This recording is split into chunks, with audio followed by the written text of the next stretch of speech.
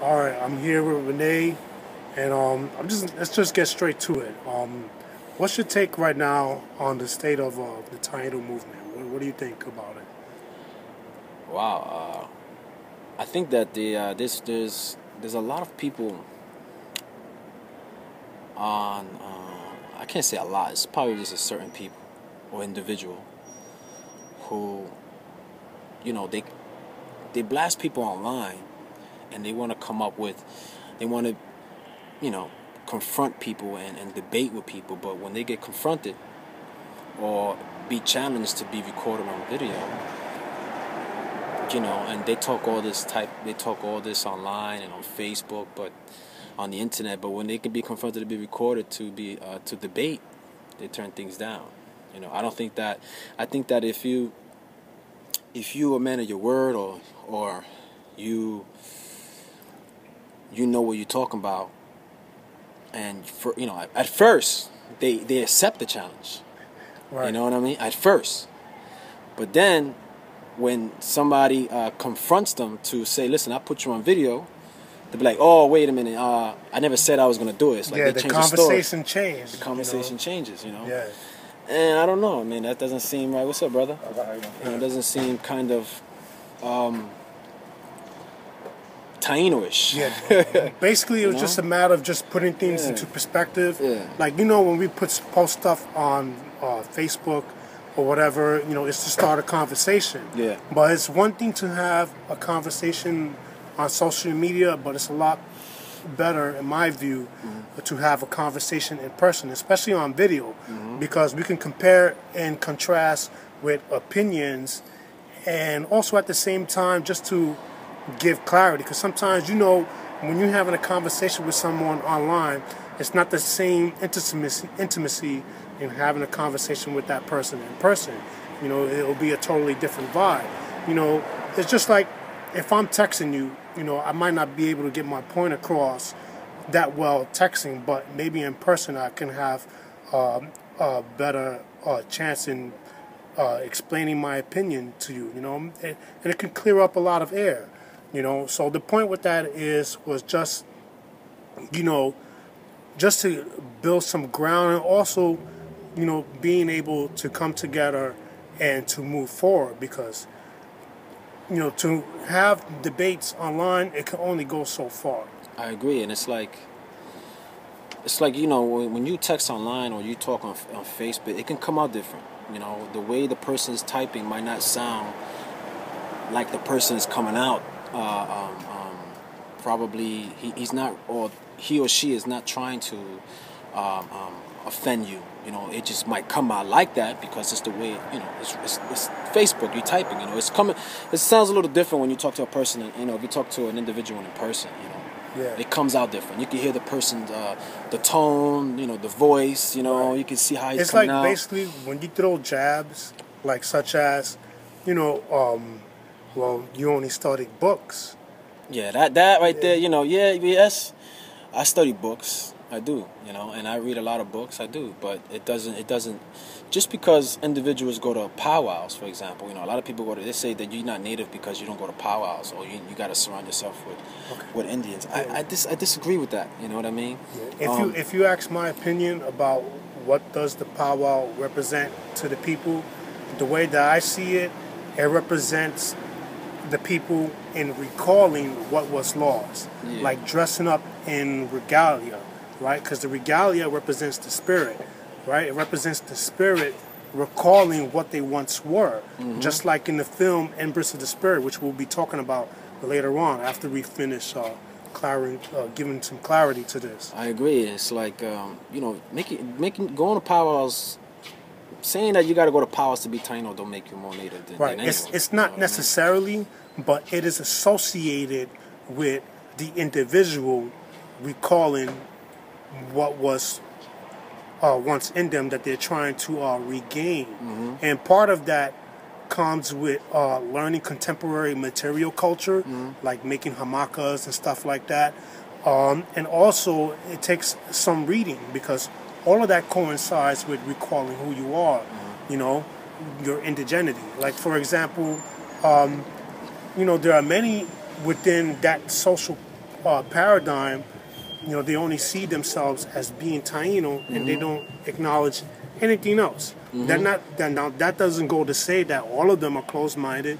It's just that some individuals, they prefer to see solely through that paradigm. I agree, and then the funny thing is that they say that you reading books don't make you native, but the whole reason you know about being Taino is because you read the Chronicles. Right. So without you reading the Chronicles, let's say you never even read the Chronicles. Right. You would never know. You would not be following what you would not be doing what you're doing today. You know what I mean? Most of them haven't been doing what they do today. Right. So you had to somehow read the Chronicles in order to understand the past of your ancestors. You know what I mean? But yeah, I don't go to powwows. I mean, it doesn't make me more native. It doesn't make you more native than me. You know what I mean? And it's just a matter of putting it into perspective. Our people living in the islands and the Antilles, do they acknowledge powwows? Maybe they use something else. They'll go to an event where a group of people is reenacting an arito. Yeah. And I can understand that they're trying to bring a culture that died 500 years ago. I understand. I totally understand that. But people have to understand that. And yes, we might would never bring it back, but people have to understand that our culture 500 years ago, it was wiped out, yes, but it was totally unique. It was different. We're talking about different people. These are different natives from the Caribbean. There's a difference between the natives in the Caribbean and natives in North America. The language, the lifestyle, the agriculture, just the character, the discipline, everything, the medicine, the shamans. I mean, yes, it's all similar, but the characteristic of the way that they do rituals, you know what I mean? The way it is totally different than North America. It strictly had an Amazonian base. It had an Amazonian base. We know through contemporary archaeology that the society in the Antilles did conduct it in trade, but when you study the essence of the culture and what's even contemporary in the present, it still has an Arawakan base. Yeah, it still has an Arawakan base, and it didn't. The language is different linguistically, totally different. I just cannot go into another native culture. Not that there's anything wrong with it. I respect every native culture, but I feel and incorporated that personality or that characteristic into my culture. I don't feel right. You know what I mean? And this whole thing about you being more native than me, and I'm 100% native. I mean, you have to keep it real. Like, ain't nobody in the Caribbean is 100% native no more. Right. You know what I mean? Yeah, and once again, it is a matter of perspective. Like there are some that see themselves religiously, and then there's others that see themselves in contemporary. I agree, and that's one thing. Like, somebody asked me, what are you?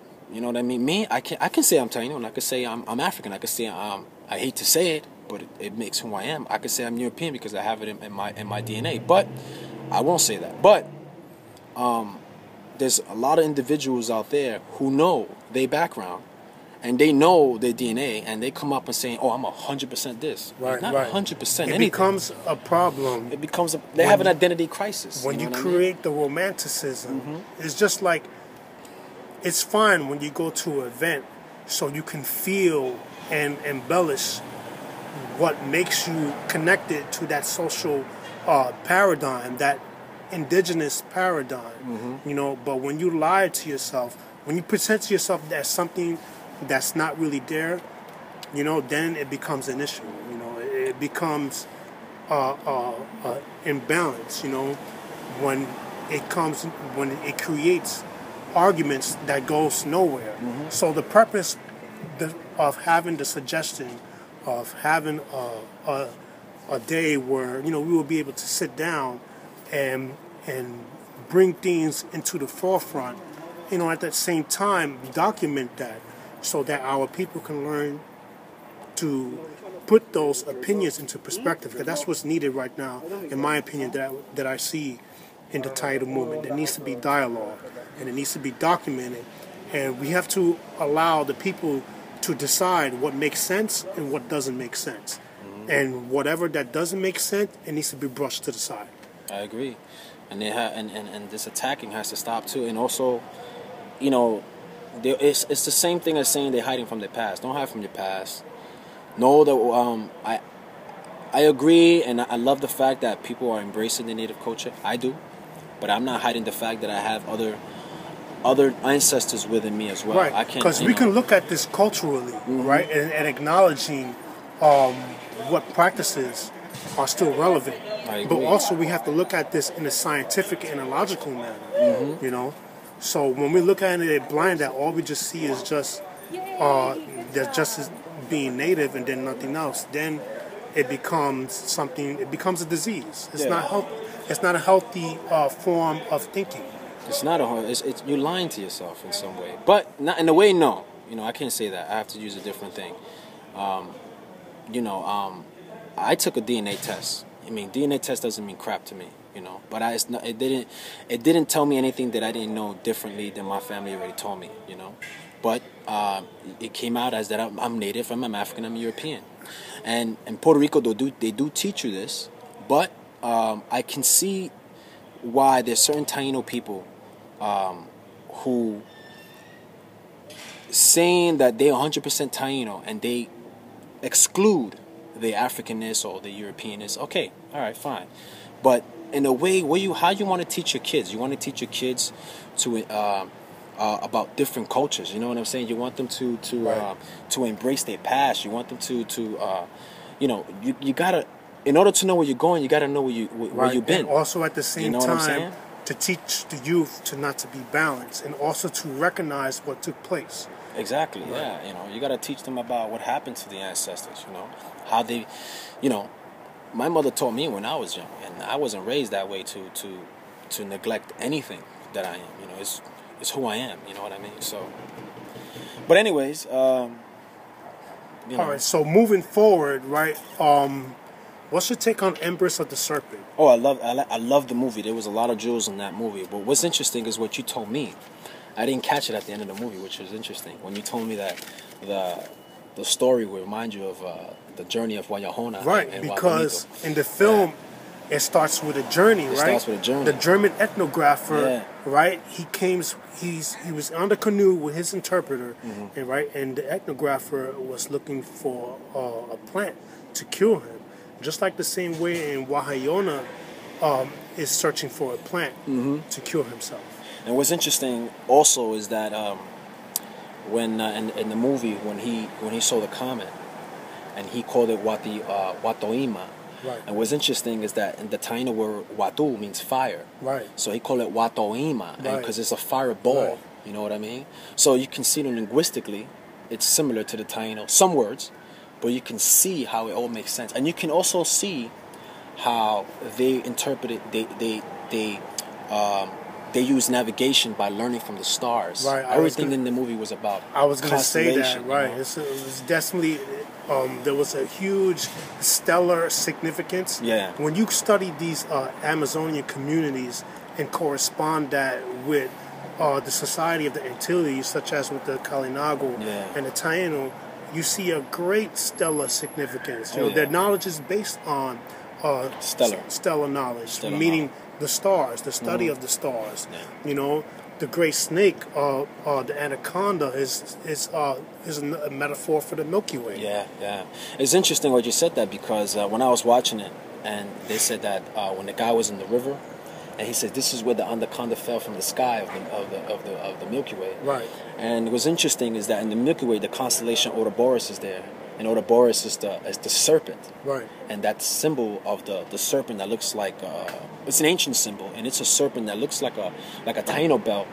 It's depicted as a snake eating its own tail. Right. And what is that saying is that it's saying that when there's a beginning, there's an end. Right. And it means infinity. So that snake means in every culture, especially every native culture, they believe that our souls come from the Milky Way. Right. So when I saw this movie, and I'm like, oh, right, that's wow. That's right. You know what I mean? Agree. Milky Way and the Ouroboros. You know what I mean? It's very interesting. Right. They mention that a lot if you study. Yeah. But also, what I caught on is, they showed petroglyphs that remind me of the Taino petroglyphs. Yeah. Yeah. I saw the four direction one.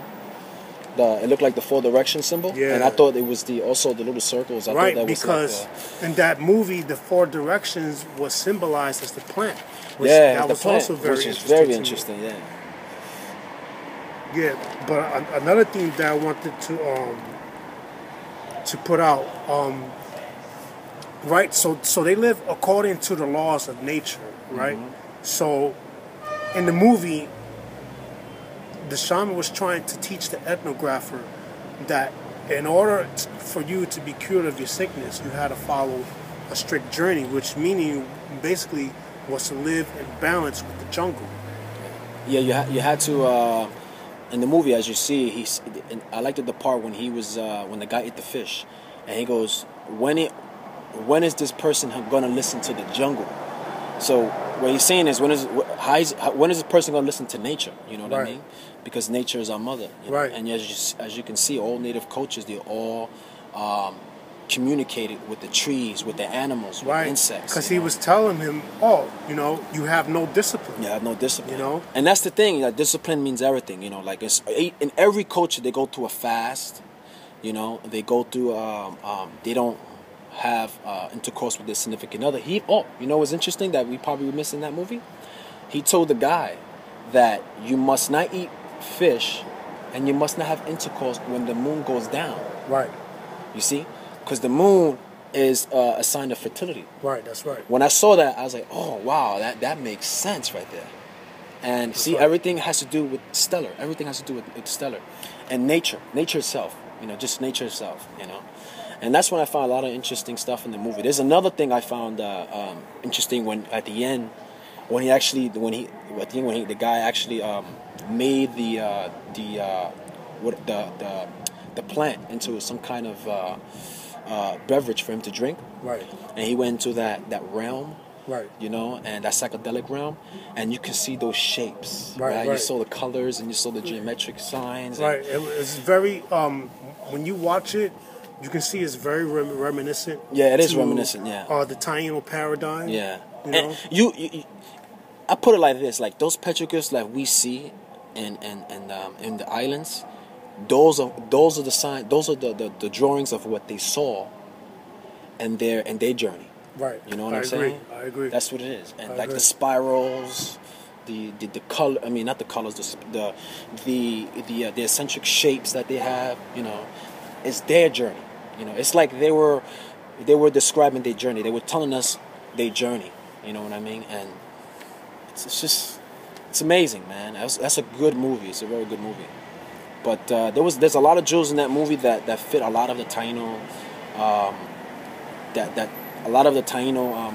I definitely culture. agree. I feel that a lot of the symbolisms dropped in that film Yeah. fits the Taino lexicon. Yeah. You know, a lot of it. Yeah. very important for people to go and see and check it out for themselves. Mm-hmm. You know, Especially that the production of the film was called Caracol. right.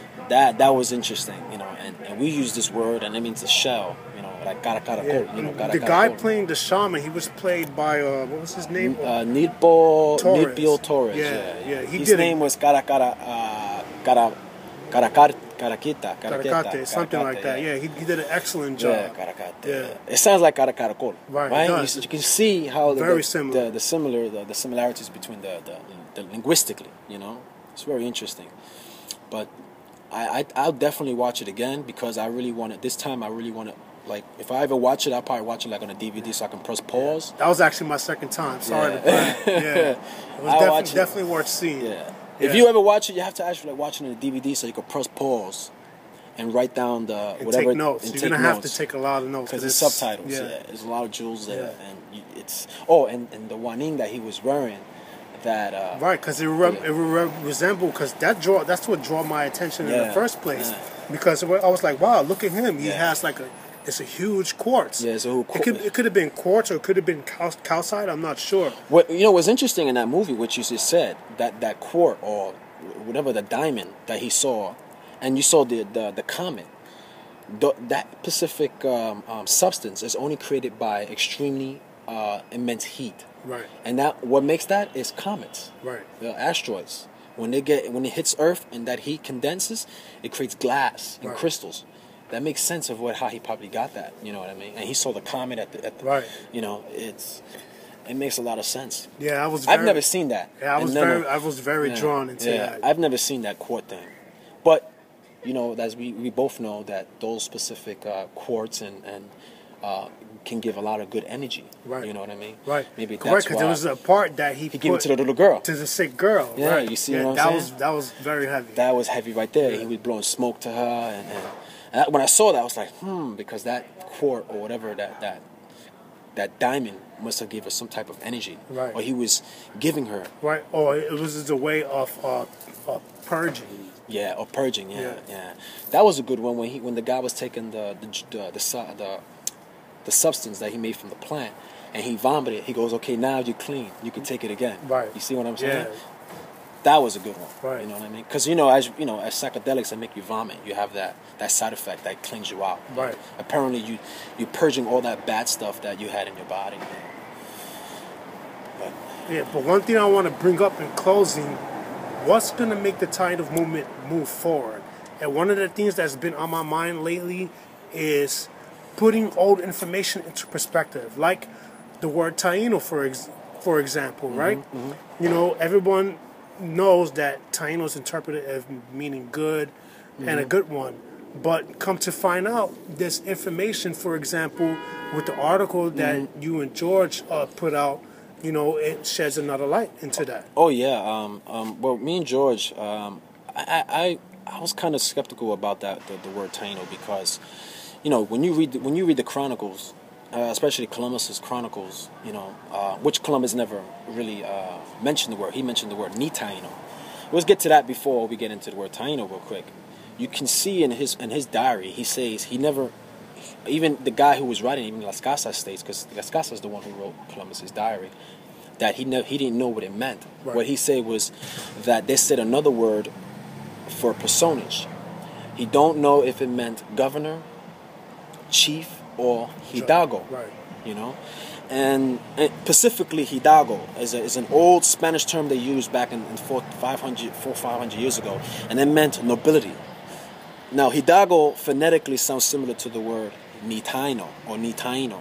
And, of course, everybody today, they think that ni Taino means nobility, which is wrong, you know. It was a misconception because it was phonetically heard, probably because it was similar to the word hidalgo. So Columbus hearing ni Taino thinking, okay, and he sees a chief with feathers and all these guys are surrounding him like he's some kind of a noble king. Of course he's going to be like, okay, hidalgo or ni Taino. He's going to think, because in their culture, all they know about is royalty, noble, and kingship. Right. You know? So of course there's going to be some type of misconception there. So I did a lot of research on it, and what I came across was tracing a lot of the Kalinago words. Because a lot of the Kalinago words are so similar to the Taino words, considering that a lot of the Caribs took the women of the who were, or you want to say pre-Taino women, or you want to call them Haiti people, right, as wives, right, and of course creating a bilingual society, right, you know, speaking Arawak to the women and speaking Carib to the man. So there was a 2-language barrier in the island. That's right.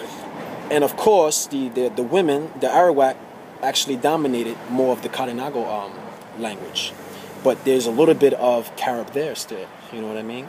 So it made the Kalinago more Arawakan based.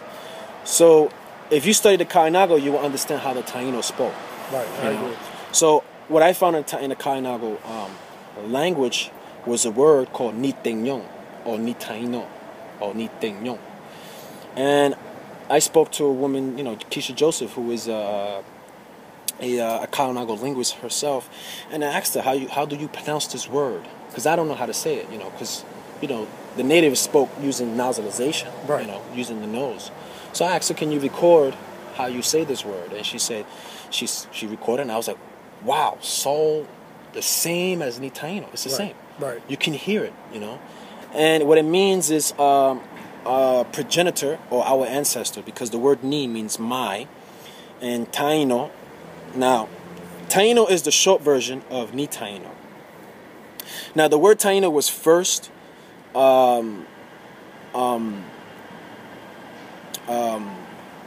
read by or written by Columbus's physician, what's his name, Chanca, Dr. Chanca, who was in Guadalupe. And he goes into out in Guadalupe and he hears this woman saying, Taino, Taino, Taino, Taino. And he says, like they were saying, peace, peace, peace, or good people.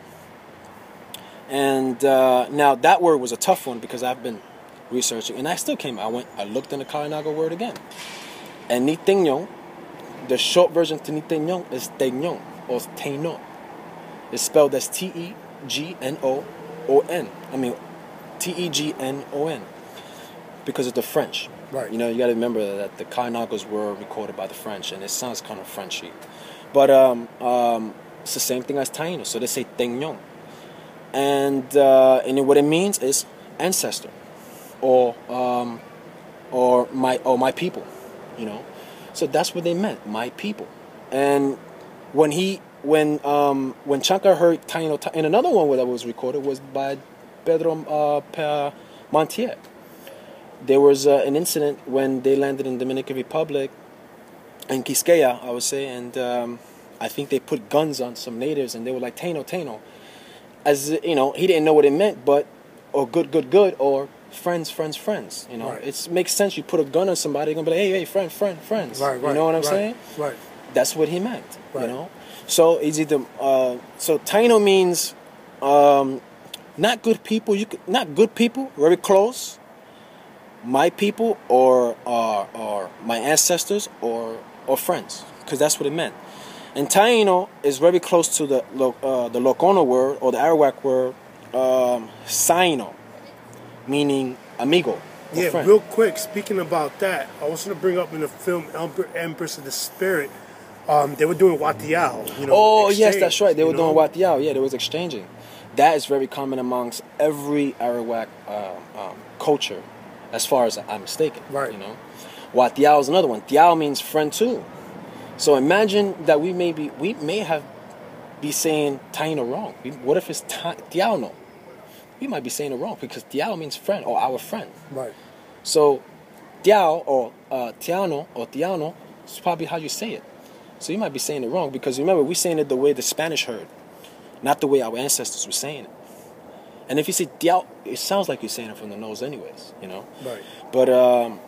But as I've been researching a lot of Arawak languages that try to put as Thai meaning good, and I haven't found any word similar to Thai. And if Taino is so related to the Arawakan base, I found a lot of words in Taino that's Arawakan base, and I found all similar. A little bit of some words that were traced into Locono, Wahido. What's the other tribe? Wayu, Tucano. Right. Very similar because the Arawakan base, but Thai doesn't seem to fit. I Right. haven't found anything that's meaning good. Yeah, I agree. You know? Especially if you're going to understand what was being said, especially in the Chronicles and more specifically in Bane, you have to study the language because you got to have that compare and contrast. You know, you got to show the math because then you're going to be able to have a better idea on what was being said. Exactly, yeah. And another thing was that the only words that ever fit to meaning good is Han. And they said it all the time in the Taino community. Han, Han. Good, good. Han, Han, katu. So how can Thai mean good and then you have Han? It doesn't make any sense. Yeah, it becomes a contradiction. It becomes a contradiction. So You see? this is where we need to have that dialogue because this is where we have to put things in perspective. Yeah. And you know, I found a lot of words that was related to the word Taino. Is nothing as compared to the word good. The only one is Han and Locono that have is San. You see what I'm saying? Good. And there's friends that have a Saino or Sanli, meaning friend, as in Taino. Instead of with a T, it's spelled with the S. Right. Saino or Sainli. Because the Li means like what? People, right? Yeah. Right? Or he. I mean like he or he means he. So, a friend, So, I mean, people not researching it, but I did. I did a lot of research on it. And another thing is that in Garifuna, like I said, Taino it means people or friends or family, my ancestors. You can say group or like a tribe, right? It's the same. In Garifuna, there is a word named Taino, like Sino. It's called Taino, like Taino or Taino. You know what it means? Groups. And according to Moses Santiago Brinton, his theory was that he believes that the Kalinago, the women, that the Kalinago, the Haiti people, were originally the Guarani people from South America. Right. And Guarani, and he fit a lot of words that fit the language of the Haiti people, and he is on the money. And what he found was that now it's not according to me. Remember, I'm only researching this. This is according to them. I'm not making this up. What he says is that there is a word in Guarani named called Taihi, or Taihi, like Thai. And what it means is clan, tribe, people, family. Yeah. One thing I was going to say, too, what connects Taino culture to the South American continent, you find all through the Greater Antilles to the Lesser and to the South American continent, you find all these stories talk about a stellar journey, just like how it was described in Embers of the Serpent. They all have the same principal creation account that's describing about this society. Yeah. And if you think about it too, even the story of Wanyahona, there's a similar story too in South America, but his name is not Wanyahona, his name is Arawanili. And the story of Wanyahona, he goes into a journey, goes and sees a woman in the water named Juan Bonito. He saves this woman, and this woman when he saves her, this woman actually teaches him, I think she gives him pleasure, if I'm mistaken, right? And then she teaches him the medicine, and he becomes the first Bahique. She gives him some CBBs. As some rocks. Now, if you read the story of Arawanili, it's the same thing. He goes into a journey. He sees a woman in the water, a water spirit, and her name is Orihu. And this Orihu is a water spirit who showed this person the medicine and gives him rocks for the maraca. Just like how it's described in Embers of the Spirit, right? The large anaconda who's described as a female entity. Yeah, you see? So there's a lot of parallels. There's a lot of parallels. There's a lot of similarities, and like I said, why Bonito giving him the sabibis, these little rocks. It doesn't specifically say what these rocks are for, but in the story of Arawanili, Orejo gives him rocks for the maracas. What do shaman uses to cure? They use maracas when they're curing. It's the same thing. You know what I mean? So, I mean, you can find a lot of similarities with South America's mythology. You could compare, and you would see. I mean, it's exact the same. You can't miss it. It's right in front of your eyes. Linguistically too. Yeah. So closing out, I just want to put out. So when you are comparing the powwow circuit, what that is just the individuals trying to reconnect with what was lost. But then we also have to create dialogue. Conversation is needed. Have to be able to be mature enough to sit down and even to come forward on video and have a discussion. Let's have a discussion. If we have to organize a debate among one another, then let's do that. But the point is that we want to get to. Let's stop with the silliness. Stop with the attacking and let's learn from each other, man. I mean, a lot of people are afraid. I see a lot of people who ask questions about Tainos, and if they ask the wrong question, that person gets attacked because one person is telling him something, and then another person telling him something different. This person go, oh no, that's not it. And how you gonna get people to learn? How you gonna grasp the attention? Because you're scaring them away, kind of. You know what I mean? You gotta you gotta learn. And moving forward, we want to build structure. Yeah, right? exactly. If we want this social paradigm to move forward, we have to build structure because structure is very important. I agree. Yeah. All right, so that's our take. Peace.